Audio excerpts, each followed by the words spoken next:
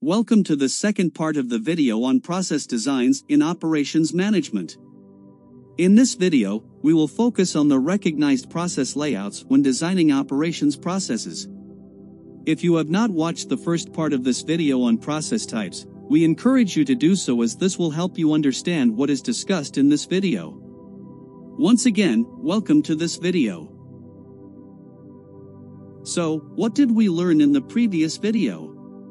In the previous video, we defined what we mean by process design, and we defined this as the sequence of activities used to transform input resources into outputs. The output here could be tangible products or intangible, such as services. Using the volume and variety dimensions, we identified the process types used by organization to produce products or to render services. For products, the recognized process types are project process, jobbing process, batch process, mass process, and continuous process. For services, this could be professional services, service shops, and mass services. For this video, we will now describe a number of recognized process layouts used mainly by manufacturing organizations.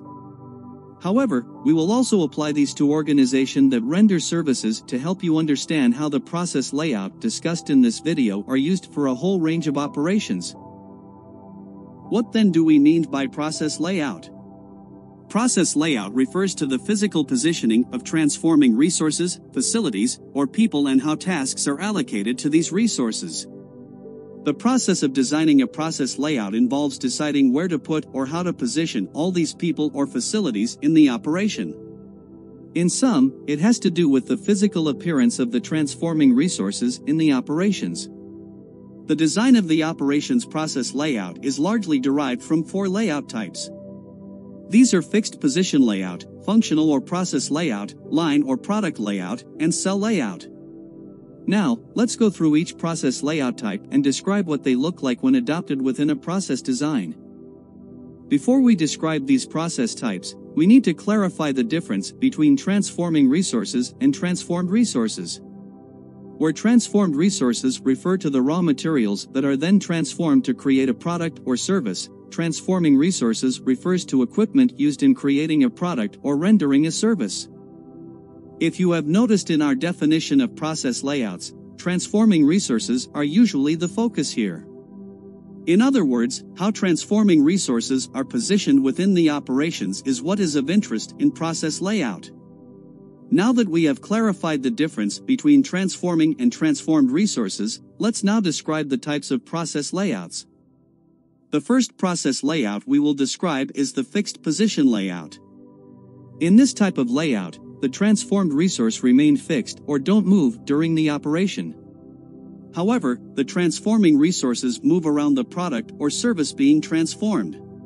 By the transformed resources, we refer to the recipient of the processing, and they remain stationary.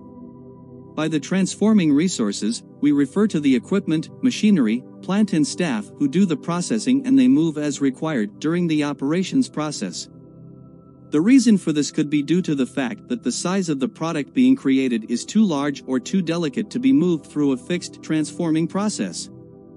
Examples of products that require a fixed position layout are medical or surgical operations, and construction projects such as bridges, roads, buildings, and so on. The next type of process layout to be described is the functional or process layout.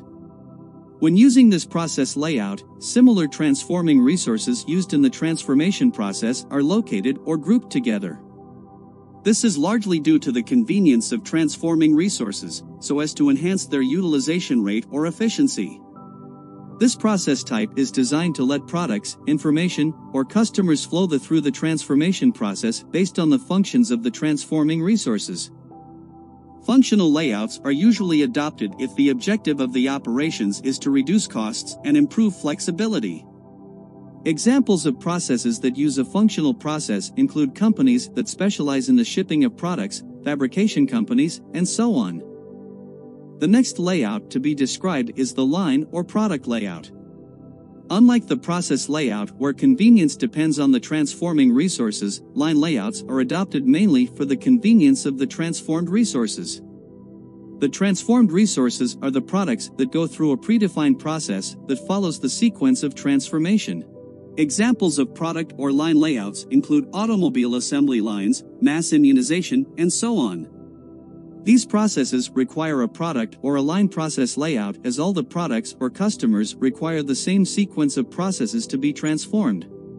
The last process layout to be described is the cell layout. This is quite similar to product layouts. However, here, the resources to be transformed that enter the process are pre-selected or pre-select themselves to go into different cells designed for different transformation needs. These cells is designed such that they follow the design of the products or the services being rendered. Typical examples of a cell layout are supermarket layouts, library layouts, and hospital layouts. The physical layout of these business processes are based on the needs of the transformed resources and are grouped in cells. It is also worth noting that some operations also use hybrid layouts where two or more of these process layouts are adopted within an operation. These are the process layouts commonly used when designing operations processes. Now let's us quickly summarize all that we have learned so far in this video on process layouts. First, we distinguished between transforming and transformed resources. Where transforming resources refer to the equipment used in the process of transformation, the transformed refers to the product or service being created.